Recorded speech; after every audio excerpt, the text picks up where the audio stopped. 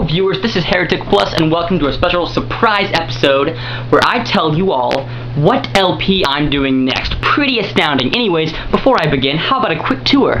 So this is my freakishly awesome room. I'll just give you a quick run through. This is where I play PS3, Xbox 360, and whatever else I might do, it all goes here. Next to my awesome couch, which I talked about in one of my LP episodes of Darksiders, I believe. But that aside, this is where I chill my bed. Down here are all the jumbled up cords that I use for recording. Mics, controllers, etc. My Dazzle's down there. My AV splitter amplifier thingy that was kind of expensive. All that stuff. I throw it down there when I'm not using it. Not very efficient, but I'm not that popular yet. Okay, and over here, you know, I've got some other stuff. If you can see these guys, yeah, them. I painted them. They're pretty freaking amazing. I'll just pull one out for you right now. How about you? Look at this. Look at this guy. He's pretty astounding. There's even grass in his base and everything like that. These are Warhammer 40k models, a game which I play a lot, as well as Warhammer Fantasy. If you know what that is, awesome. If not, you know, if you want to know, I could make a few videos about that, so let me know. Anyways, back to the topic. My next LP that I will make, you know, I got a lot of different votes for what I should do, be it Dark Souls, what was the other one? Shoot. Oblivion, you know, and I got the exact even amount of votes between the two. So I decided I'm going to pick something new. I'm going to pick something retro, something everybody will undeniably love, and this is it. I'm going to do the N64 version, well, the best version of Ocarina of Time, yeah! Which I'll probably have to do on this TV, but that's because apparently games that use old RCA cables don't like HD TVs. But yeah, I'm okay with that. It'll give me a chance to use my new Dazzle. Yeah! No, not a bedazzler. I'm not putting jewels on my pants. But you know what? Maybe. No, I'm just joking. So right before I go, I want to show you something freakishly awesome that I got like yesterday. This, I got a freaking Mass Effect 3 calendar. When? Anyways, yeah, check this out, okay? Freakishly awesome. It's, you know, got that page, tons of stuff, all the months with different arts on them. You know, I love Mass Effect. For those of you who don't know, that's a game that I might even want to LP. I could LP all three of them, but whatever the case, they're awesome. Check them out if you haven't.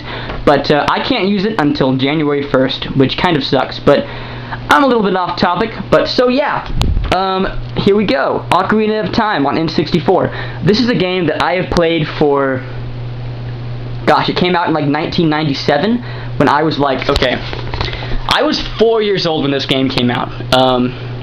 So literally, you know, like, this was when I was a little bit too young to actually play games, so I would, like, follow my brother across the street to our neighbor's house and watch them play it. They got it when it first came out, you know, and I would just, you know, I was too young to play, so I would just tag along and watch, you know, because I was too young. My brother is 5 years older than me, so there's always been kind of a big difference between us.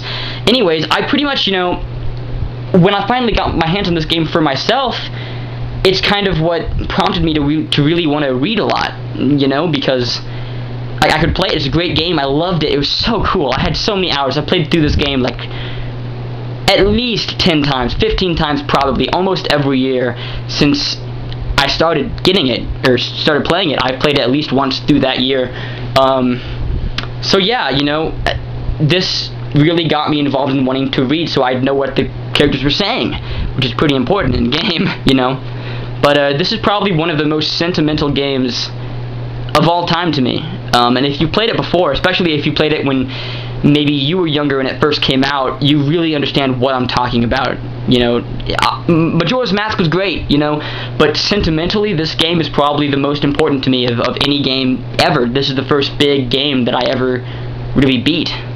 You know, so it's pretty important, and so I will be bringing an awesome LP for you guys. It will have everything. I'll get every single Skulltula, every single heart piece, beat every single boss, just do every freaking thing, all the extra items, dungeons, etc. There's not many, but there's quite a few.